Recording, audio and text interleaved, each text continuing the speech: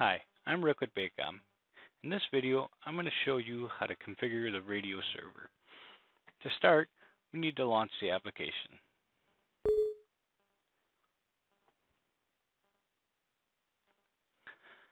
Our first screen will be the service screen. This is so you can install the server as a service, so it will automatically run without having to launch any programs. I would highly recommend you use the username administrator and the password, whatever the administrator login is. For this purpose, I'm just going to do local system. Once the service has been installed, you have two options: start service, save changes, and restart service. In order to save any changes in the TRBOnet server, you must click Save Changes and Restart Service. If you ever need to uninstall your service, this is where you can do it as well. Our next screen is Network. In here is where you can define the ports needed for the system to work. I recommend leaving these default. The only thing I would change on here is the VoIP protocol. I recommend changing this to all. That way it allows TCP and UDP traffic. Next is a database.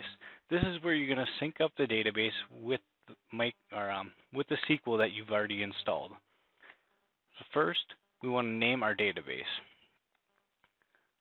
And if you left the SQL Server name default like I did, it'll have SQL Express already on there for you with the local system, so it knows to install it to the local database. Next is the SQL Server authentication. I recommended doing the SQL Server authentication. That way you can log in and manage your database. So the login for that will be SA for the user, and then whatever password you define during the installation. Once you're done with that, you can go ahead and hit Create Database. I highly recommend once the database is created to hit Upgrade Database, just to make sure everything took. From here, you can also select the specific path for the database and the audio files. Next is Service Management. Here you can set the GPS polling interval, what information you'd like to pull from GPS, as well as the ARS check radio rate.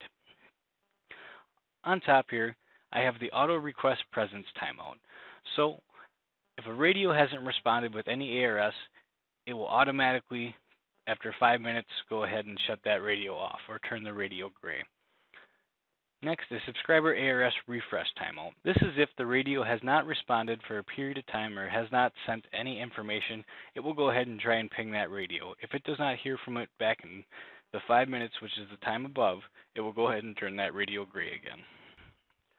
Below is a checkbox. I recommend checking it.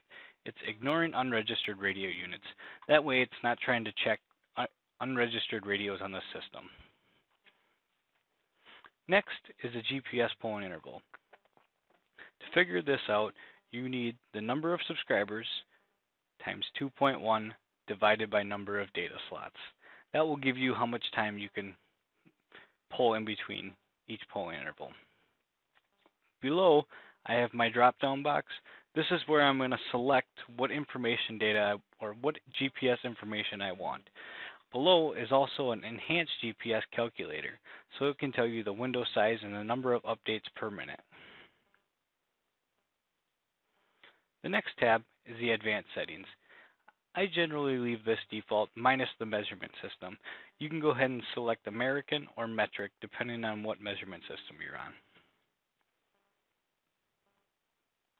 Next is the local agent. By selecting this or checking this, this will allow you to add master radios and repeaters to the network. Below in a subgroup, I have Moto Turbo. When I select this, this is where it allows me to actually add the master radios or repeaters. To add, I just go ahead and select Add, and I can add either a master radio, a repeater, a XRC controller, or an XRT controller. I'm going to go ahead and do repeater. The repeater, you're just going to type in the repeater name, and then below here you're going to want to type a unique ID for this particular one. For your first one, you can leave that default.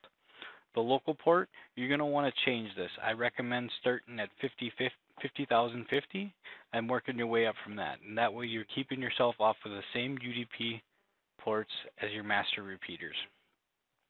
From here, you're going to take your master repeater IP address and type that in here. Below is your master repeater UDP port and type that in there. If you use authentication keys, this is where you'll type that. Once you've selected all that information, you can go ahead and hit test. By clicking test, this will tell you if you are connected to your repeater. I do not have one hooked up, so it is going to say master peer disconnected or unavailable.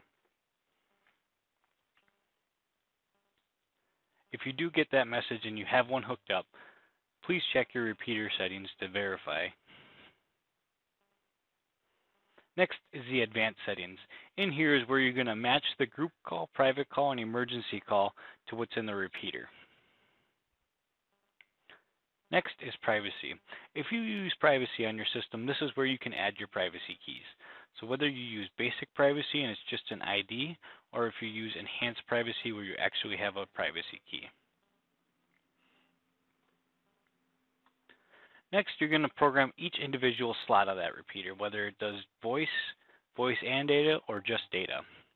So first, you're going to name the slot. And I'm going to name this voice. Below is your radio ID. This is a virtual radio ID that we're creating for the system. We always use 64250 as a recommendation. Below is the messaging delay. You can leave that default. Below that is a checkbox for use slot for data only. You can check this if this is a data slot only. Below that, you'll have your use privacy, and you can select your privacy key from there. Below that, we have allow TX interrupt. That'll allow a TX or someone to interrupt the dispatcher keying up. Next is our second slot. I'm going to label this one data, keep it the same ID, and then below I have my use slot for data only. And you can see that why that is when you watch the basic navigation video. Once I have both slots configured, I can go ahead and go back up to service and hit save changes and restart service so it saves. If I have more to add, or if I add a master radio, I'll show you that now. Add master radio.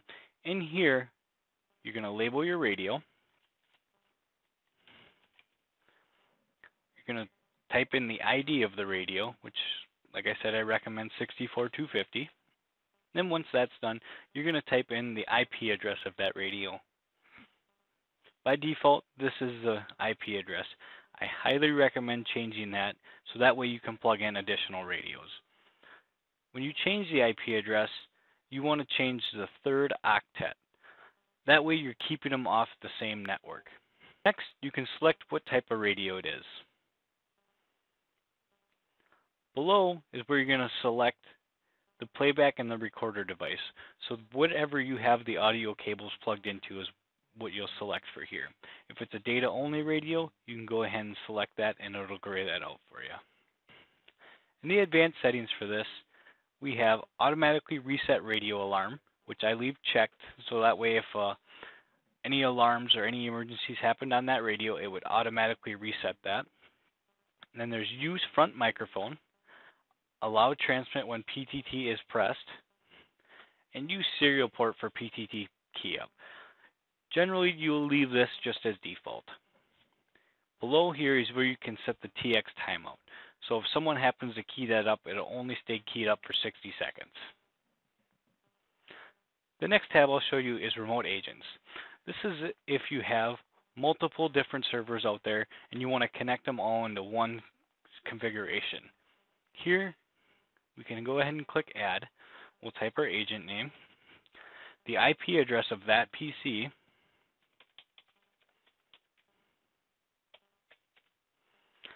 and then a port. You can go ahead and hit test to make sure it connects. The last and final tab I'll talk about is the license tab. This will show you your license. As you can see, I just have a demo license set up right now. When you download the software, it's going to come with a free 60-day trial of the demo license. It allows you to have 2 dispatchers, 2 repeaters or master radios connected, and up to 10 subscribers on the system. In order to change the license, you must click License Manager. Next, and you'll have to select the file path of where you save that license. I highly recommend putting it in the TRBOnet Enterprise 3.5 folder.